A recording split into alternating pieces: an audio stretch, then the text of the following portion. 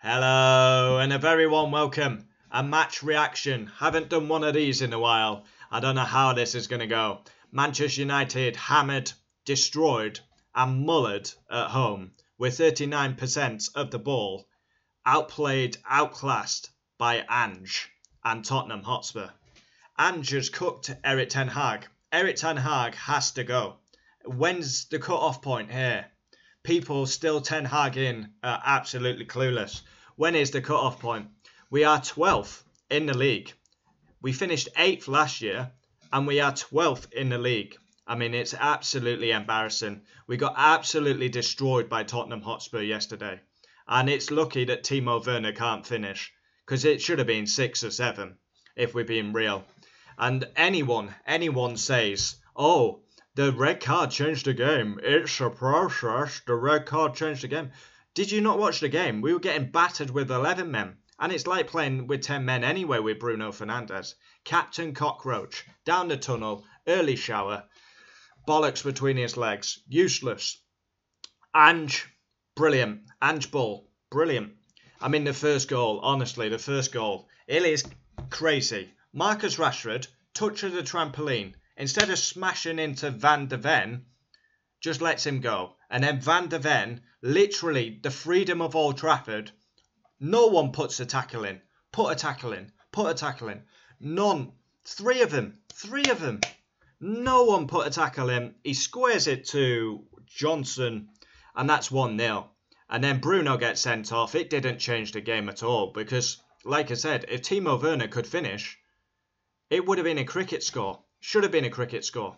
But Tottenham aren't clinical, and that's why it was only 3-0. But they fully deserved to win. Straight after half-time as well. I mean, Ten Hag, keep it nice and tight. 2 minutes in, Kulusevski scores. And then Dominic Solanke makes it 3. It was disgusting. Absolutely disgusting performance. Yeah, it's not good enough. Where's the standards gone for this great football club? It's normal now that we get hammered, battered, played off the park. My missus literally said, why do you even bother watching it? And I have to agree. I mean, I watch it, then I get annoyed, and then I'm doing a video. I've not done a match reaction in ages because I've lost a passion for football. Manchester United are absolutely dog shit. I will support them no matter what, but they are dog shit. They're an absolute embarrassment. Ineos will change it. Oh, everyone hyped on the Ineos bandwagon. The biggest decision they had was to sack Ten Hag, and they bottled their first big call. Amazing. Rubbish. Absolutely rubbish. And you've got people saying we've got good players. Where? I see Kobe Mino. I'll build a team round him. But the rest of them, Ahmad should be starting every day of the week. He doesn't start because of Rashford. Garnacho, I've got to say, he ran his socks off yesterday. And Onana actually kept the score down. But it's humiliation. Look at that. Manchester United, 6 games in, 7 points, -3 goal difference, lying 12th in the league. I mean, it's absolutely embarrassing. I mean, we're only 3 points ahead of Everton. Who have had one of the worst starts ever. And he's just breaking record after record, unwanted records. And the club have come out and basically said, we're going to stick with Ten Hag. Let him have Porto and Aston Villa. Oh my God. Manchester United expected to stick with Ten Hag as manager. What the fuck, man? Holy shit. Joint worst Premier League start, and they want to keep this manager on. Ineos will change it, they said. What a load of monumental bullshit. Manchester United 7 points are the club's joint fewest after 6 games. Only in 2007-8 season have United scored fewer goals. United have lost consecutive Premier League matches without scoring at Old Trafford for the first time since November 21, in what were Ole Gunnar Solskjaer's final 2 home games. United have now lost more Premier League matches, but 3 or more goals since Sir Alex left the club. So in Alex's time, 22, and we've already broken that in 424 games. And Alex Ferguson was here 1035. Honestly, it was humiliation. Tottenham were toying with, man. Olays. Anyone comes to Old Trafford now, we're having an Olay party. Get your feet in, man. Hit them. I mean, Van der Ven, when he went through, I mean, that it literally sums the club up in a nutshell. So soft. We'll kiss our countrymen in the tunnel. Love bites and a lot. Oh, gives a cuddle because you're from the same country as me. Look straight down the tunnel. Don't engage. I mean, but no, it's soft nowadays. And that's one main reason I've lost passion for football. It's soft. We have literally VAR windmill. And yeah, the referees should come out and do an interview. They don't. Yeah, it's normal now for Manchester United to be rubbish. No one can have any complaints. The club have to sack Ten Hag. There always comes a point with a manager and he has to go. I mean, 8th place was an utter failure last season. The 2 trophies he's won are literally just paper in the cracks. You honestly think this team are going to win trophies? Apparently we've won 2 trophies. Surely that should gel the team together. Look at the passing yesterday. Passing. Honestly, you would have thought United, they'd never played together.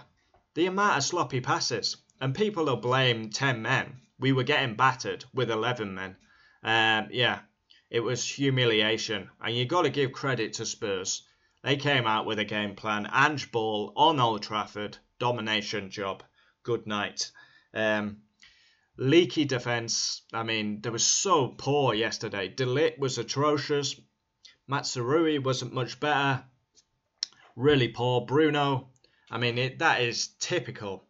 He's the captain. He replicates the club. Passion, adrenaline, fight for the badge. He's never been a captain. He's never been a captain. He's a coward. He's a cockroach. Yeah. And I wouldn't be surprised if he got sent off deliberately because he knows United were getting hammered. He is the biggest fraud captain I've ever seen. He is a fraud, Bruno Fernandes. Yeah. I don't know. It's very disappointing supporting this club. I mean, you turn the game on, you basically know what's going to happen. United are going to get destroyed. You honestly think they're going to be Aston Villa playing like that? It's embarrassing. 39% of the ball at home. We should be on the front foot at home, dominating proceedings.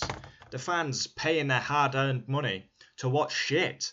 It's not acceptable. But now we don't have standards because apparently the players we have are really good. They're not. They're shit. It's just accepted now because the standards are so low at the football club. Never 10 years ago would you accept that front three of Rashford, Garnacho and whoever's going up front, Xerxes or Højlund.